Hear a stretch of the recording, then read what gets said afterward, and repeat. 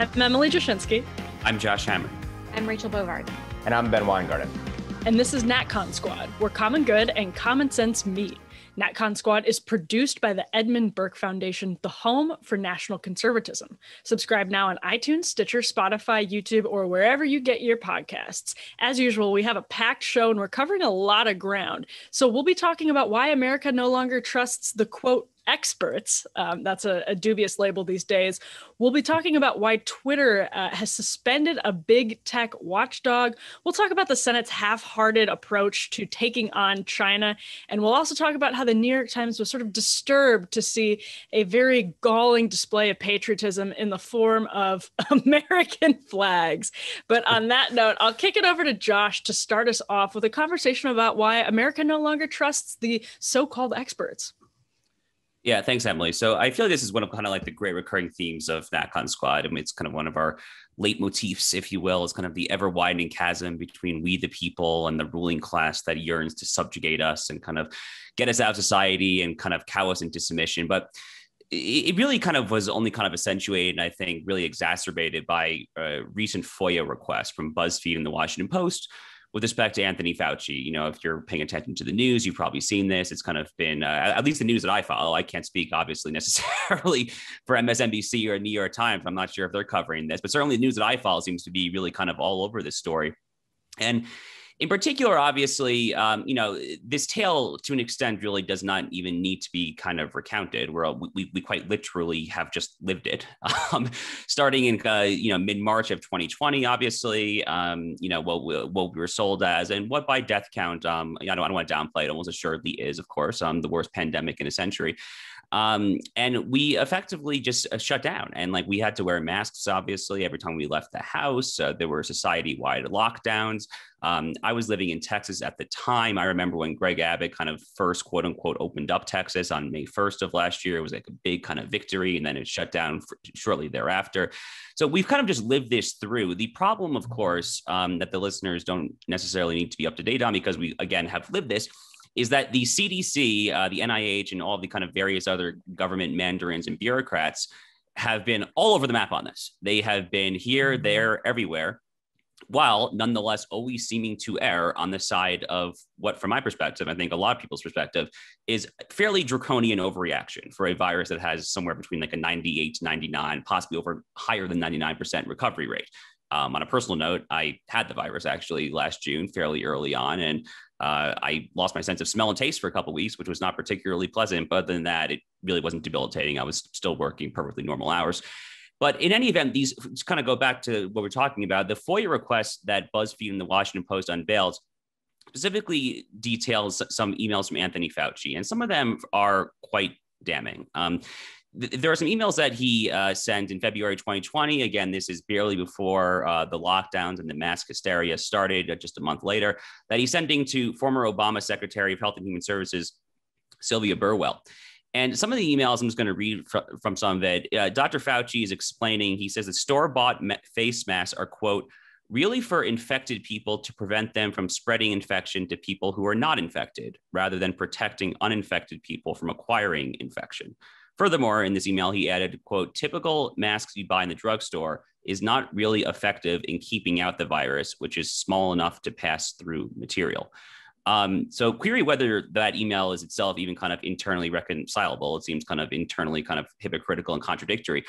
But the CDC and Fauci and Deborah Birx and kind of the rest of the Trump era coronavirus task force, and obviously the Biden era coronavirus task force for that matter, it has just been all over the map on these issues. They have told us on the one hand that the face masks prevent us.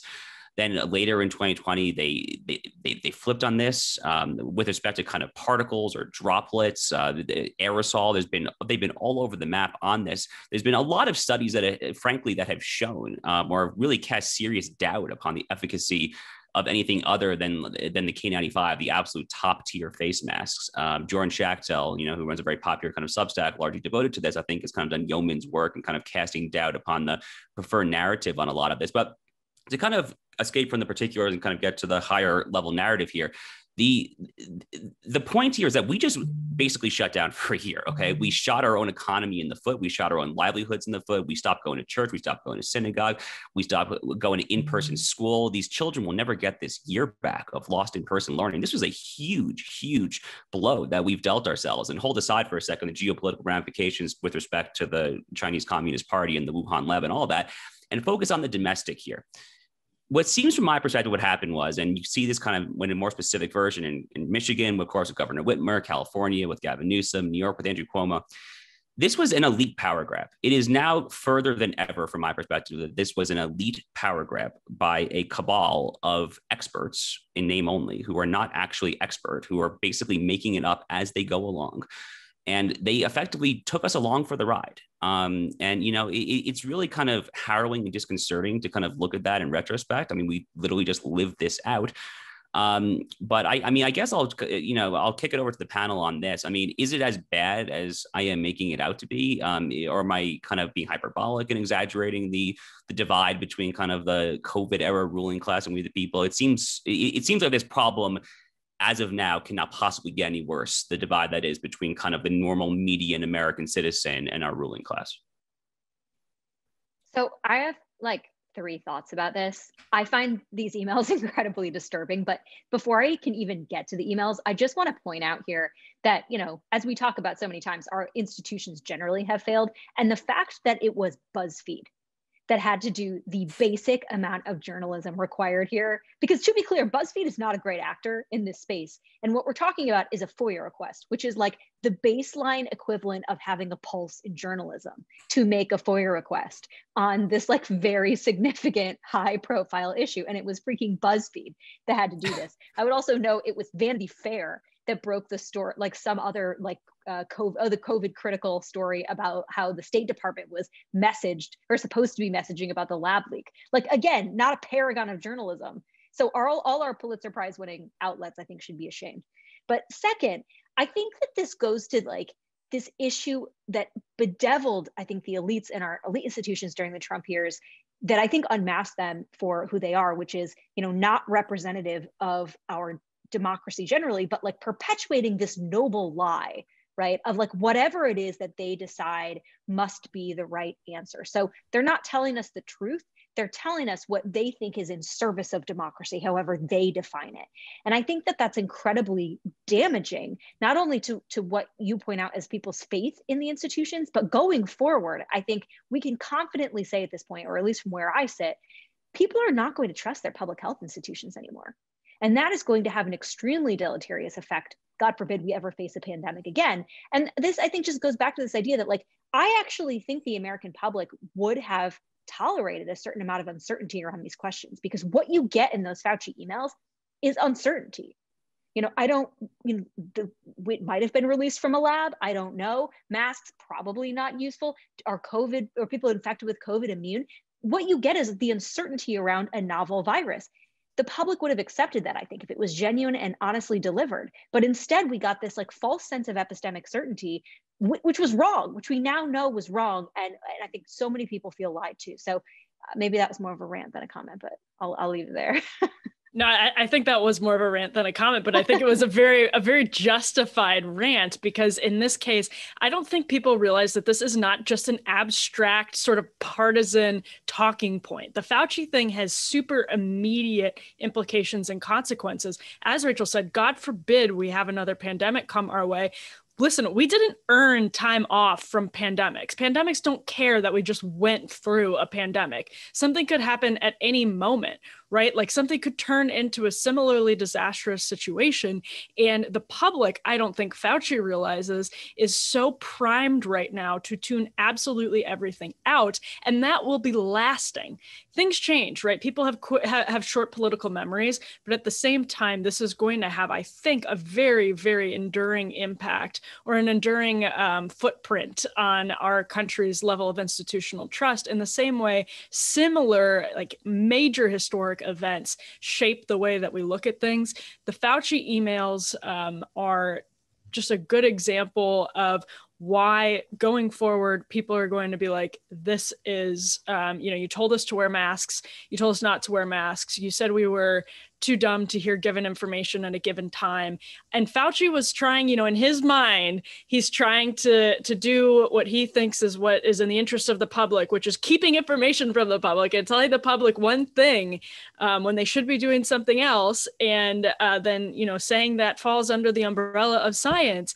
I don't think he realizes, I don't think he has any idea exactly how bad that is going to be going forward. In my view, the trust the science people have shown themselves to be total frauds, and that they prioritize politics and preserving the institutions and their own personal reputations above all else. In other words, they've shown themselves to be the archetype of the government bureaucrat. On the merits, as a consequence of these policies that have been imposed upon us, this should have served as the death knell for progressivism in the traditional sense of enlightened technocrats making decisions for the hapless public, which simply isn't equipped to make such massive decisions for themselves. And I think on every single layer, this is even worse, I think, Josh, than you lay out for a couple of reasons. First, in terms of the long-term costs to liberty and justice that have transpired as a consequence of the way this has played out at the state and local and federal levels as well. And then the precedent that was set.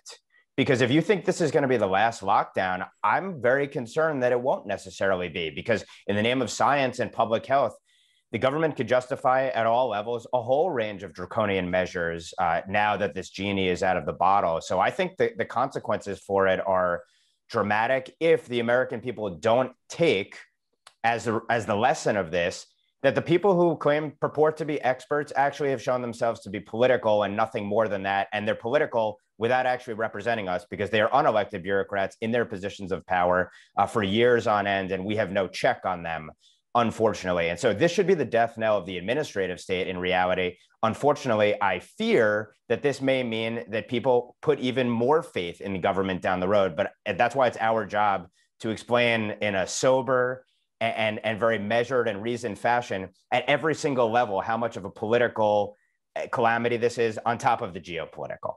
Yeah, so just to very quickly wrap a bow on this and then kick it right back to Ben for our next segment here. The administrative state actually is kind of where I'm focusing right now. I am actually going to be genuinely curious to see whether there are kind of more anti-administrative state trends that develop after this. It's coming at a very interesting time, though, because especially in kind of the more kind of common good conservative oriented world, if you will, folks like Professor Adrian Vermeule of Harvard are increasingly making aggressively pro-administrative state arguments. So I come from a kind of a more traditional anti-administrative state view, or at least very skeptical of administrative state power. So I'll be curious to watch those trends play out as well. But Ben, on that note, let's kick it right back to you to talk about not just kind of our public sector ruling class, but kind of our petty Silicon Valley centric private sector ruling class. Yeah, I've referred to big tech as an auxiliary of the administrative state, if not a part of the administrative state, at least de facto, if not really de jure at this point. And I'm way overdue to actually write that up, but stay tuned on that. This week, we saw the latest example of the fact that the extension of the administrative state in big tech simply cannot tolerate dissent on any issue that matters, large and small, if not completely trivial. And so we saw Mike Davis, the head of the Internet Accountability Project, and we should state up front that both Josh and Rachel are affiliated with that project. And I've spoken to Mike Davis a few times on a personal level as well. So we're probably all compromised in covering this topic. But nevertheless, we can take this individual example and expand it to the much broader issue at play here. He was suspended, or at least had some features temporarily revoked on Twitter, because he had the temerity, the absolute gall, to essentially comment on the fact that it was absurd that a former Trump administration official, Will Upton, had tweeted comparing Brian Stelter of CNN to a character in the Quentin Tarantino movie Pulp Fiction. We don't need to go into the specifics of the character with whom he was compared, but it was a laughable comparison. Will Upton saw himself gulagged on Twitter as a consequence of it. He ultimately got his features back, but Mike Davis got in trouble for simply defending the fact that he made this comparison and pointing out the absurdity of Twitter revoking these features as a consequence of it. Ultimately, Mike Davis himself would be reinstated. He put out a statement, I'll read it in part here, in response to it, in which he said, and I quote, "Twitter sent me to Twitter jail for 12 hours starting last night, purportedly for sending a tweet defending Will Upton, a big tech critic and former Trump administration official. The real reason that Twitter suspended my account is because I lead a high-profile advocacy organizations that are taking on big tech monopolists, Google, Amazon, Apple, Facebook, and Twitter, desperate and flailing big media outlets like CNN, and their woke cancel culture nonsense, of which both CNN and Twitter are two of the worst proponents, enablers, and enforcers. I would say, and that's the end of the quote there, he also goes on to talk about the fact that this shows, once again, the asinine fact that Twitter and many other big tech companies as well have completely taken advantage of their Section 230 privileges and immunities. And I would argue, as we've talked about before on this show, completely violate the spirit, obviously, of Section 230, which is supposed to be about free and open discourse, if not the letter of it as well, and take advantage of those protections, which have given them, in effect, monopolistic positions in controlling the public square. What I think about this whole episode, and then I'll turn it over to others, perhaps Rachel to talk about the antitrust elements, perhaps of this, and Josh on IAP generally and beyond, is this is something that's so trivial. It's a guy on CNN, their so-called media critic, Reliable Sources, which is the most ironic name for a show I've ever heard of, who, of course, Brian Stelter gets attacked in media all the time by folks. He's a public figure, obviously, and of course it's fair game to criticize him and use satire and the like in attacking him, just like we all can get attacked on Twitter and social media with total impunity as well. Why would Twitter go after multiple individuals over something as trivial as this? And I think it shows that from issues big, like, for example, the President of the United States account, or to questions regarding the coronavirus that are completely legitimate, including lab leak, obviously, has become clear lately, down to something like this, making a comparison of a public figure to someone in a movie character. Big tech simply cannot allow anyone who is among the benighted elites in our country to be attacked, or any issues that are considered sacred issues to be explored at any great depth. And so once again, this shows that the purportedly free and open online public square simply does not exist. But maybe perhaps that our elites are actually scared and they really need to silence anyone and everyone who dares run afoul of the party line on almost any issue or topic. And maybe ultimately this will destroy the legitimacy of big tech, or maybe, as in her last segment, our public figures, our elites at the commanding heights will just continue to try and usurp more and more power until someone stands up to them. So with that, I'll turn it over to the group for impressions about this particular episode, or how to extrapolate to broader issues around it. Well, I think something you touched on at the end is one of the most important points here, really one of the most insidious elements, I think, of big tech, which is that increasingly it is working hand in glove with one party to, censor or mollify or block criticism of public figures. This is not the first time we've seen this. Obviously the most infamous example is all the platforms banning the Hunter Biden New York Post story because it was critical of Hunter Biden. There was no other reason, right? Twitter actually had to make up a policy and then retroactively apply it. That's how stupid the whole situation was. But we've seen this again. We saw it recently again. The poor New York Post got censored when they published a story about a Black Lives Matter co-founder purchasing 4 separate homes. And, no personal details were in that story. Facebook claimed it violated their, personal information policy, where it had no personal details, didn't even say or identify all the cities in which homes were purchased. And I'm sorry, Barack Obama buys a house in Hawaii, and we're allowed to comment on that, but we're not allowed to comment on, this Marxist purchasing 4 homes in clear violation of her own ideology that she wants to enforce on the rest of us. So I really do think it's this ability to shield public figures from criticism and the absolute double standard that they have for it. I want to point out that, Will Upton gets blocked for making fun of Brian Stelter when Rand Paul's, attack by his neighbor is routinely celebrated by, leading Twitter accounts. Violence against a sitting politician is celebrated and encouraged, and his people celebrate his neighbor for attacking him and breaking 6 of his ribs. Yeah, totally fine on social media. So much of this, I think, gets to the heart of our public discourse. These companies, I think, are a threat, have been a threat to speech for years now, but I think more and more are a threat to our ability to hold our public officials accountable, to engage in the dissent that is the hallmark of a robust public process. And I think that is what there's a really insidious threat to our self-government when that is the case.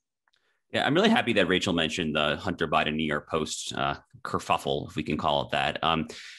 that was kind of my impetus actually to text Mike Davis, the star of this particular segment, to basically say that I want to get involved with IAP. I mean, I refer to that as a big tech's Pearl Harbor attack. I mean, I months later, I still cannot believe that happened.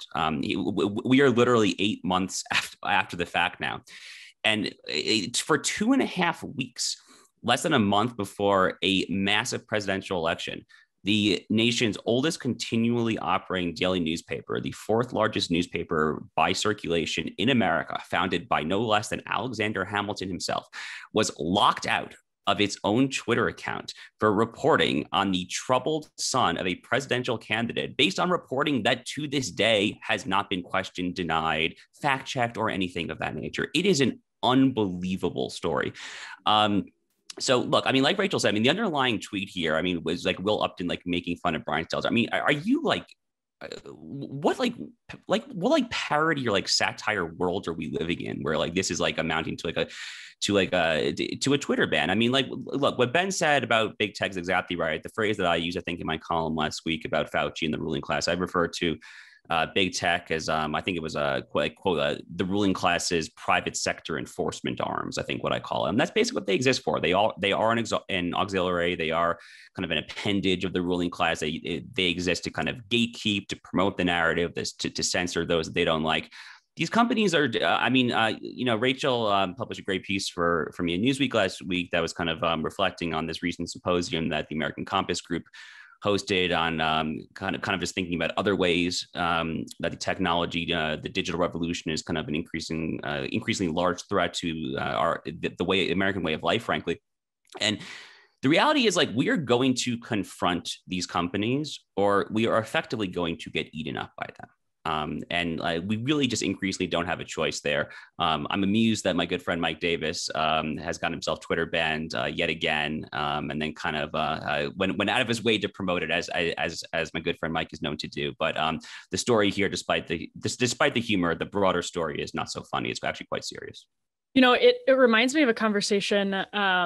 Rachel, I can't remember if it was you and I that were talking about this yesterday, but wondering if, we could go back and rewind the clock and help Twitter and Facebook, like, think about what their speech rules would be for these platforms. This entire story reminds me of like how foolish they were to start trying to get into this game in the first place, because now they're going to have their own conflicts of interest increasingly implicated as they ban people that criticize them. And if they had just made life easier for themselves and implemented sort of a free speech maximalist approach to all of this, instead of trying to placate the social justice mob on the left that is not representative more broadly of the population and is just loud and annoying, but only causes headaches to the extent that corporate executives and their C-suites let them, if they had just not cowed and listened to that group and not hired them and tolerated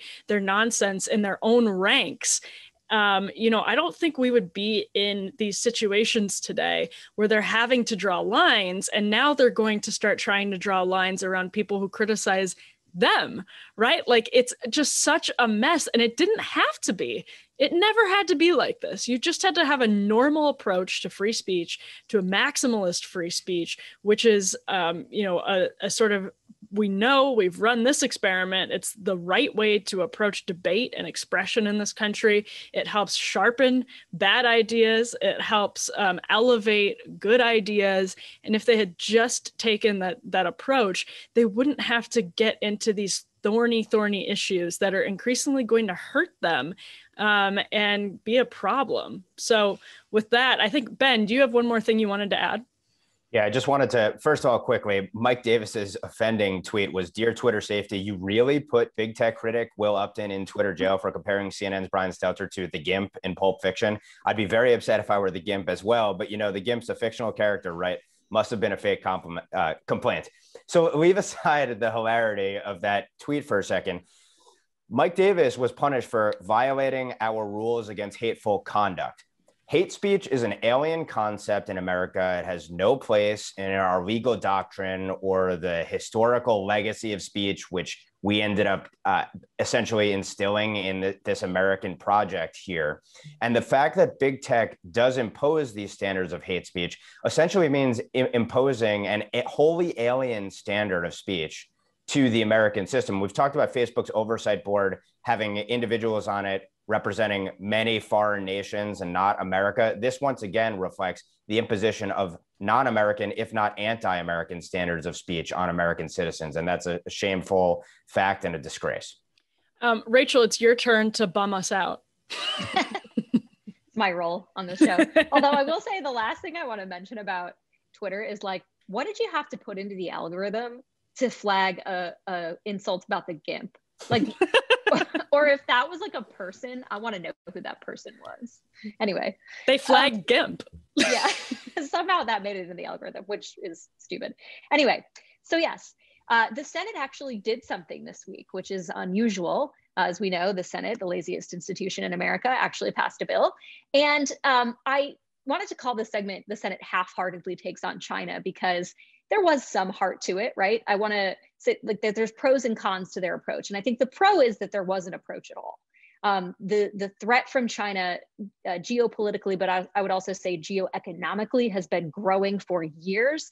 And institutionally, as a country, we just have not responded to it. And so I am encouraged to see, I think, some recognition of this fact and a willingness by some politicians to take it on.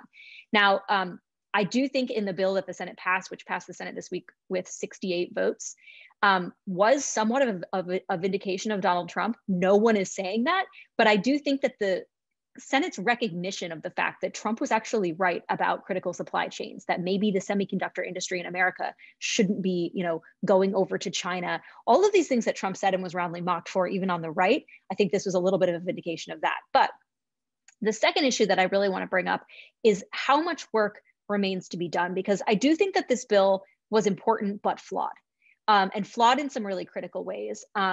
One is just the sausage making process itself. So little passes the Senate at all that this package became a ride along for so many other things.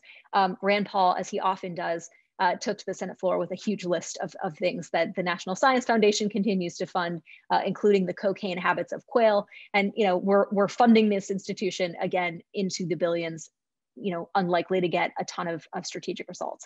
But a couple of other things that popped out to me in this legislation that I wanted to mention briefly is that, there was a $10 billion earmark to Amazon included in this legislation, $80 billion for specific biotechnology research without any prohibition on creating or destroying human embryos or using aborted fetal tissue, or even any prohibition against using that research money to create human and animal chimeras. But then more broadly, I think the point here is that it doesn't actually address, I think, the underlying issues with our relationship with China. Because yes, part of this is an innovation question, and a lot of the funds are designed around, competing in these high-tech areas like high-tech physics and artificial intelligence. But far more broadly than that, we have an economic posture problem with China. China has used our free market against us. And by that, I mean, they've infiltrated our market with their own companies, and we treat them as normal private actors when they are they're arms of the state. They are arms of the Chinese state, and we have no way to distinguish with our market economics in this way. Trump tried to ban TikTok for this reason, and you saw the right go up in arms and saying you can't ban a private company. The FCC tried to address the threat of Huawei and was given the same talking point. So that's a critical area that we haven't addressed. I think we have not addressed the Chinese infiltration of our universities and the corruption of our university professors and students. In addition, our J-1 visa system, the student visa system, has been used against us. Multiple prosecutions to the Department of Justice for professors and students coming in and engaging in espionage.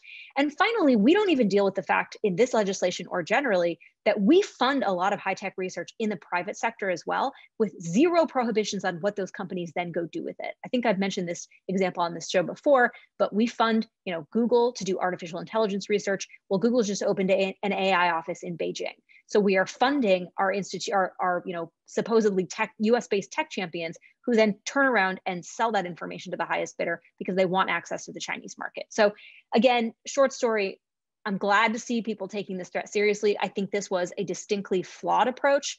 And I hope that the Senate and the country, I think, and can more fully address what I see as a much more comprehensive threat. Hit me.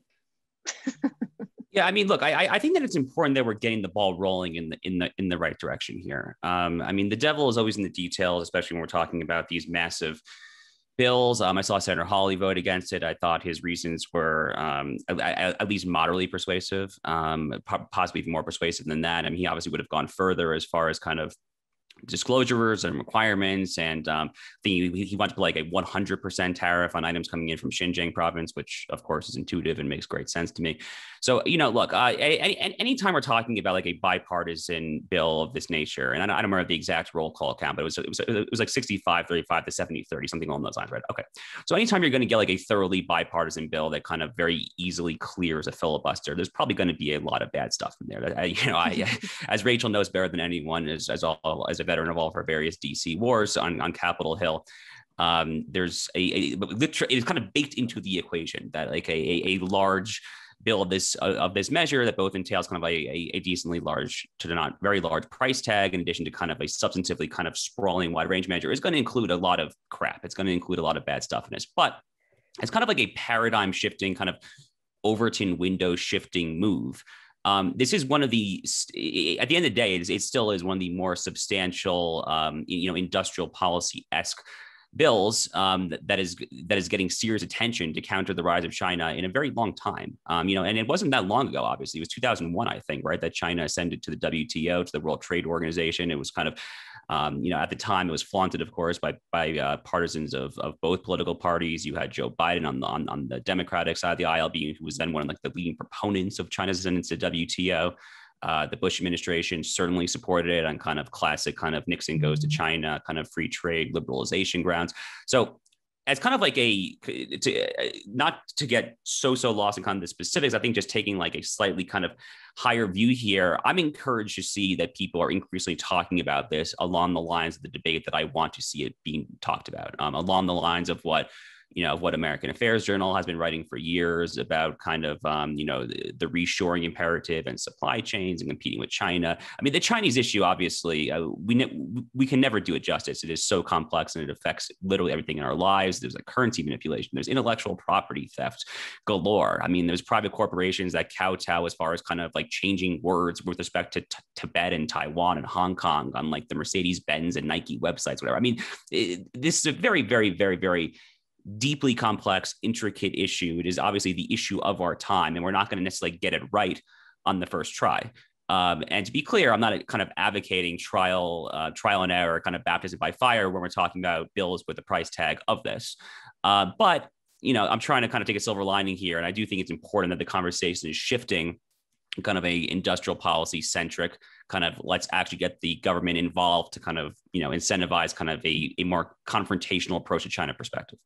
I'll be quick and I'll just say, I think Josh made a really good point. Anytime something passes on a solidly bipartisan basis, it's going to be larded up with bad stuff. And that is especially doubly true when it comes to a bill that is focused on China, where basically our entire economy is inextricably intertwined. Hopefully it's not inextricable, but is intertwined nonetheless. So on that point, all I'll say is, and my light just went off in my office because it's on an auto timer. So if you're watching and not listening, that's what that was.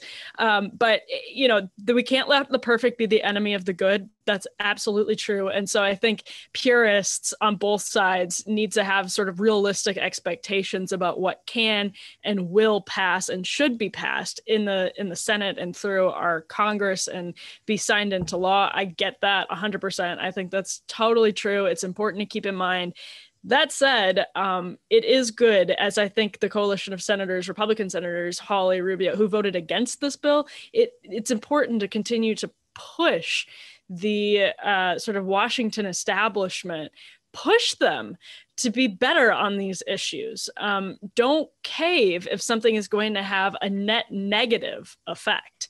And sort of making that final assessment of net positive or net negative, it's not an easy cost benefit analysis to perform, but I think it is still important not just to say, well, we kind of did it and this is the best we can do. I think we can do better as public opinion turns. The more and more we learn about what's happening in Xinjiang, the more and more we learn learn about what happened in the early days of the pandemic. So with that, I'll toss it over to you, Ben. Yeah, I mean, as you all, and I'm sure listeners and viewers can imagine, I would like a much stronger bill, and I would probably side with the Republican senators who voted against it, and on similar grounds as well. I think we can take heart, I guess, at least rhetorically, in the direction that the bill goes, and implicitly what it shows that our purported representatives understand about the size, scope, and nature of the threat posed by Communist China. It is worth saying, however, that in both proclamations and also in execution, China has been preparing for decoupling de facto, if not in actuality, for several years now. And you see this in the rhetoric of their leaders. You see this in the policies as well. So we ought to keep that in the back of our minds as we see the US more slowly adjust to rapidly changing conditions.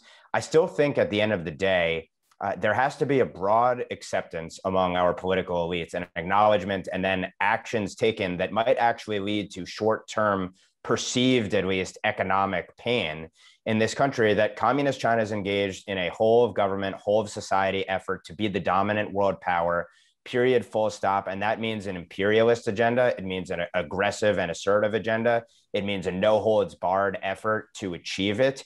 And I don't know that this bill necessarily recognizes in whole the size, scope, and nature of that threat, and just how far the Chinese Communist Party, led by General Secretary Xi, is willing to go to achieve it. And this is to say nothing of the fact that, as I've written about at length before, and probably discussed in this forum as well several times, still the executive branch has significantly more power ultimately than the legislative branch when it comes to combating the Chinese Communist Party. And I think the executive branch, unfortunately, is going to prove to be out to lunch. Let's see what happens if China makes a move on Taiwan. That will be a real test. Let's see what happens when our political leaders say universities are no longer allowed to take any money even remotely associated with the Chinese Communist Party, when our companies need to be totally divested of Chinese Communist Party linked entities and the like. So, I obviously want to see something significantly more robust and hard line with respect to the CCP, because that's how I view the size, scope, and nature of the threat. And I hope our political class will get to that point. But the other side in this instance has a several decade head start on us. And we should take that very seriously. Well, that wasn't such a bummer after all. There's some good news wrapped up into all of this. What I want to talk about today, I don't think is good news, but there may be also some sort of good embedded in the response to it. Now, MSNBC contributor, I should say, Mara Gay, who is a member of the powerful New York Times editorial board, was on MSNBC yesterday, and she shared this really vivid and troubling anecdote. She said, quote, "I was on Long Island this weekend visiting a really dear friend, and I was really disturbed. I saw, dozens and dozens of pickup trucks with expletives against Joe Biden on the back of them, Trump flags, and in some cases, just dozens of American flags, which is also just disturbing. Essentially, the message was clear. This is my country. This is not your country. I own this." Now, the New York Times editorial board put out a statement yesterday claiming Gay had been taken out of context, which, as you can see, is ridiculous because I just read the full quote in context. And no matter what framework or construction you put on that, it's bad. She claims that she was saying Trump has politicized the American flag. Even if that's true, it's, again, a false argument. It's representative of the left's belief that they should blame, or that conservatives or the right is always to blame for causing the culture war. It's Trump who politicized the American flag. It's Trump who politicized the NFL, not Kaepernick, who took a knee in the name of politics and social justice, which is a politically charged issue, during the broadcasts. It's always Trump's fault. It's always conservatives' fault for the culture war that the left is waging. So even if that very generous construction on what she said is accurate, it's still a pretty, I'll use her own word, disturbing situation. What she's really disturbed by is the American people. At the end of the day, she's sort of like aghast that people would have these very untasteful expletive signs against Joe Biden. Listen, if you get out of Manhattan and you go into the rest of the country, I'm sorry. I wouldn't have a sign like that, but it's completely common. And it's a normal expression of the frustration that everyday people in this country have with their political leaders. Let's not pretend there weren't resistance people who had the same thing with Trump. If you walk around DC, it says F Trump everywhere. It's on every street lamp. Someone has graffitied F Trump, F Ivanka. It's everywhere. Some of that's maybe been cleaned up recently, but not all of it. So I want to get your guys' take. I mean, I think this is a really, I don't think this is a totally new perspective among our sort of progressive elite class. I think they sort of have always had this simmering contempt for the strangers in their own country who they don't like. They can't totally put their finger on their dislike. There's just something about them that is déclassé, and they wouldn't necessarily think of it in that terms, but I think viscerally that's where it comes from. And in this case, it has sort of infected Mara Gay's brain to the point where she doesn't want to see American flags because they feel like a threat. They feel like a racial threat. The American flag feels like a racial, not the Confederate flag. That's a completely different conversation. The American flag itself. So let me toss it open to the group. You know, I was thinking about this actually literally last night. We're recording this on Wednesday. So last night was Tuesday. I'm here in Denver. I went to Game 5 of the Colorado Avalanche versus Las Vegas Golden Knights NHL playoff series. The girlfriend's from Vegas. She's a huge hockey fan, anniversary gift, etc. But during the singing of the national anthem, I literally, I was thinking about this. I was looking around. I was trying to see, this is Denver, okay? Like Colorado is a pretty solidly blue state at this point. I live within walking distance of any number of marijuana dispensaries, okay? This is a blue city. Thank goodness I'm not here full time. But at the game last night, I was looking around and people were generally looking at the flag. A lot of people had their hand over their hearts, which is what I do during the singing of the national anthem. It really actually felt fairly normal. So when I saw this story, I actually did think to myself that, you know what? I mean, sometimes we kind of have to zap ourselves out of reality and kind of remind ourselves that what we see, because, all four of us, a lot of our listeners or viewers are, as the kids say, very online, right? We live in kind of a social media 24/7 cycle. And it is kind of easy sometimes, I think, to get a little lost in there, where we see kind of these blue check marks who are doing this ridiculous stuff. So last night was actually kind of a sobering and somewhat kind of calming experience that I had at the hockey game. On the other hand here, as we've seen time and time again, a lot of what the crazy kind of blue checked journalists, ruling class activist types are doing is oftentimes a leading indicator as to where kind of the more kind of median left of center person will be, 10, 15, 20 years down the line here. So I think there's definitely something here. I mean, obviously the far left has always hated America. That's not a particularly new sentiment, I think. I mean, we literally had people kind of openly siding with the communists and to an extent during the Cold War. I mean, I remember when I was a senior in high school in AP government class, when I was kind of the only right of center person arguing against my 25 classmates. I remember this one girl who showed up to class, smart girl, who literally wore a hammer and sickle sweater one time. And I looked at her, I was like, I was 18 years old. I said, do you know, the manifest evil that sweater represents? And she said to me, you know what? I think the world probably would have been a better place if America had been tamed in the Cold War. So look, this sentiment is not new. There was a lot of kind of viscerally hostile anti-American sentiment on the left.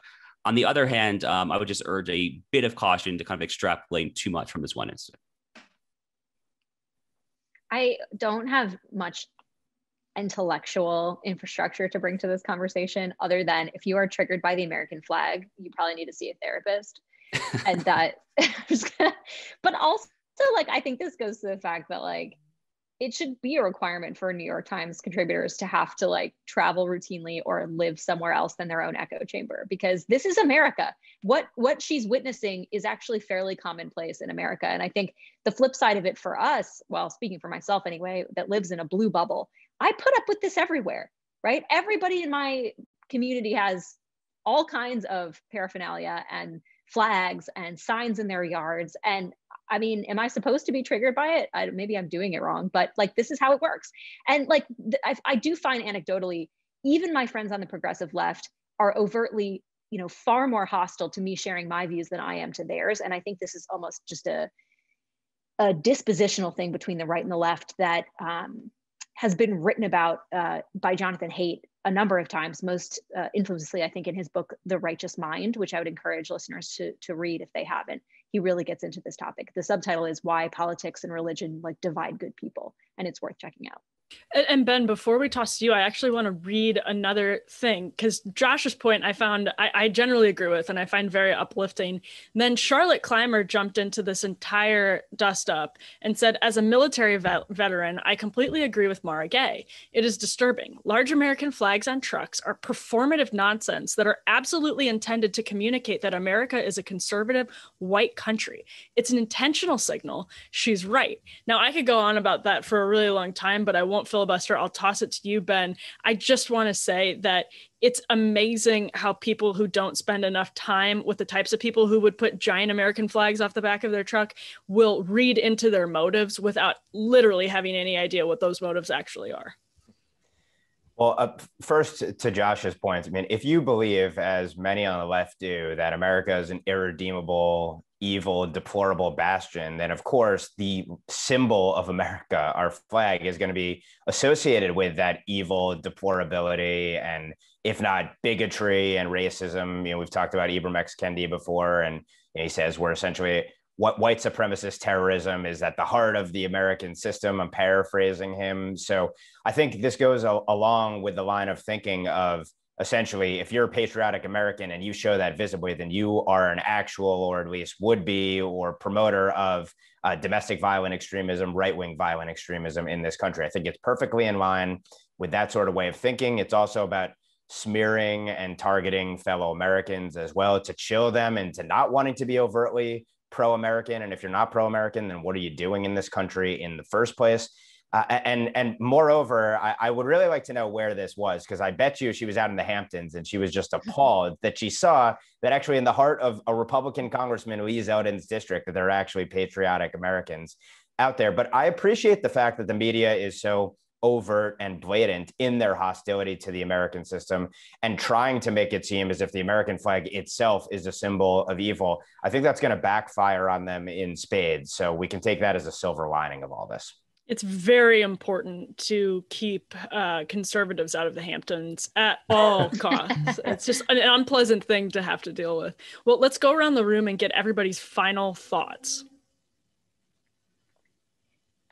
So much of the themes that we talk about, I think, have to do or animated by this elite sentiment, right? The New York Times, our public health institutions forcing, instead of reflecting, I think what they used to reflect was more of a cultural consensus and even a political consensus around key questions of self-government. They reflect one view and they enforce it on the rest of us. And I come back to this time and time again, sort of as the right reshapes itself to meet its present threats.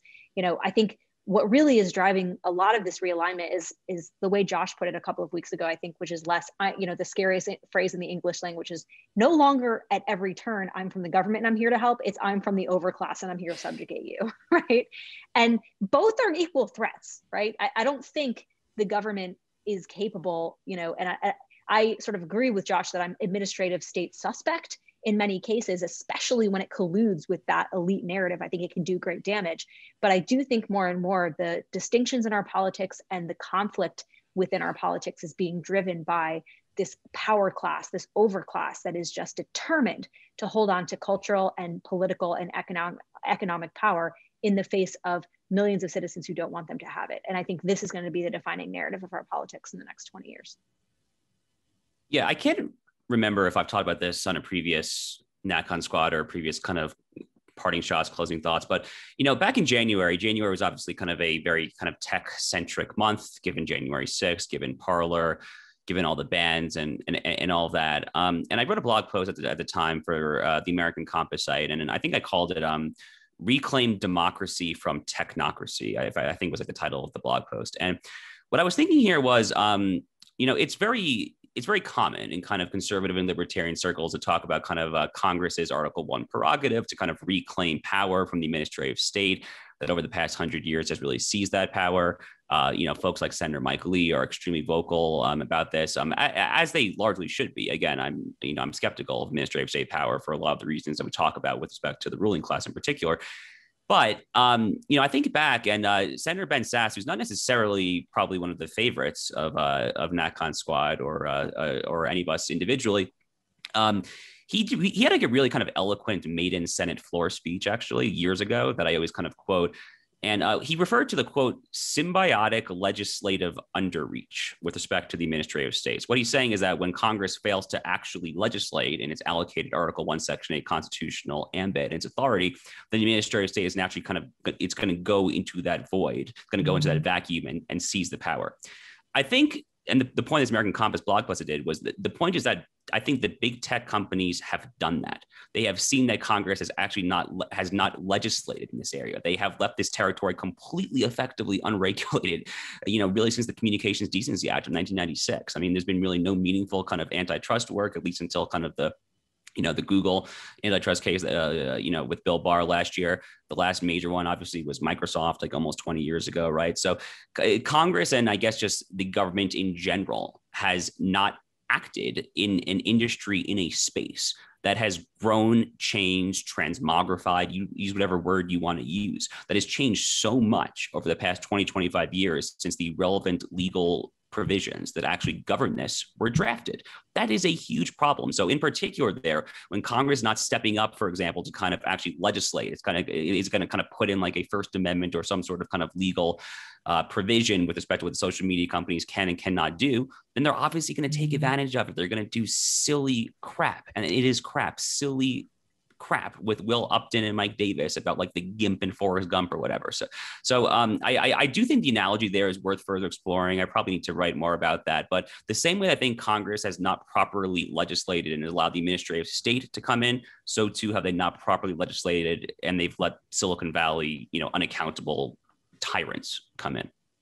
Just an important correction there. I don't believe that the GIMP was in Forrest Gump. I believe it was the GIMP from Pulp Fiction. Yes, I'm sorry. Critical. There's a GIMP in Forrest Gump. The movie is very different than I remember. Yeah. No, I'm really not a Quentin Tarantino fan, so I don't remember Pulp Fiction at all. But that's a story for another day. Ben, will you share your final thoughts on the GIMP from Pulp Fiction? I'll take it in a different direction, maybe more of like an Inglorious Bastards in terms of taking out your perceived political foes. In a completely different direction here, this week I actually had the opportunity to interview former President Trump in connection with a book I'm working on U.S.-China policy, past, present, and future. And so we got to touch on some of the topics that we discussed during this episode. And just briefly on China, a couple points that he instilled during the conversation were, first, essentially paraphrasing here, what percentage of Washington is bought off by China in effect or in actuality, which is a large percentage. And in particular, as you might guess, the president believes that essentially China has so much information on the Biden family that it's completely compromised, which should give everyone a very pessimistic view as to what the Biden administration is going to do. And I do wonder, this is my editorialization here, but is the Biden administration pursuing lab leak now, in theory at least, to try to provide some cover for all the various ways the administration is going to cave on China? Ultimately, we'll have to see how it plays out. And then the other point I'll make briefly, just my takeaway walking away from that interview, was that all the things that we stew over on a weekly basis here, the former President Trump is stewing over as well. I think he's driven mad by the elites who, of course, loathed him and rejected him at every turn and also looked down upon we the people as well. And my observation walking out is that there's almost no way this man is not running in 2024 to try to avenge what he feels was an election that was ripped away from him. So that's my take from that interview. And perhaps I'll be able to divulge more over time as this season of NatCon Squad progresses. I'll just quickly add a reflection on those days in the immediate aftermath of the 2016 election were oddly hopeful days for me, because not because I was a huge Trump supporter or because, I definitely didn't want Hillary Clinton to be president under any circumstance, but I did think that, like, finally, if the the winner or the host of the Celebrity Apprentice defeats the former Secretary of State in a presidential election, finally the media will stop, will like have to be shaken out of its stupidity. And like, finally we can burst the elite bubble. Finally, everyone will read Coming Apart and will reckon with their elitism. And that was like incredibly naive. The Mara Gay story, silly as it is, just reminds me of that, because to put it in perspective, this is a member of the New York Times editorial board. It is not a blogger for Slate speaking on a random podcast or to a liberal blog. This is, 5 years after Donald Trump beat Hillary Clinton, a former Secretary of State, and she's still talking like that and defending it. The New York Times defended it. It happened on the airwaves of MSNBC. She's being defended by others on the left. And that, as silly as this whole dust up is, it just reminds me of that, like, what animated me to work in this miserable world of politics is that I grew up in Wisconsin and just was so sort of upset by the way we were, people like the people I lived around were treated by the media. And I thought, finally in 2016, I was like, well, maybe this bubble thing is finally going to pop. And this is a sad statement on, I think, the devolution. It hasn't gone forward at all. It's actually been 2 steps backwards. So on that, it isn't to say it couldn't change at some point. It certainly can. And that's the work that we are up to here. So on behalf of Ben, Rachel, Josh, thanks for tuning in. I'm Emily Jashinsky, and we will see you at the next NatCon Squad.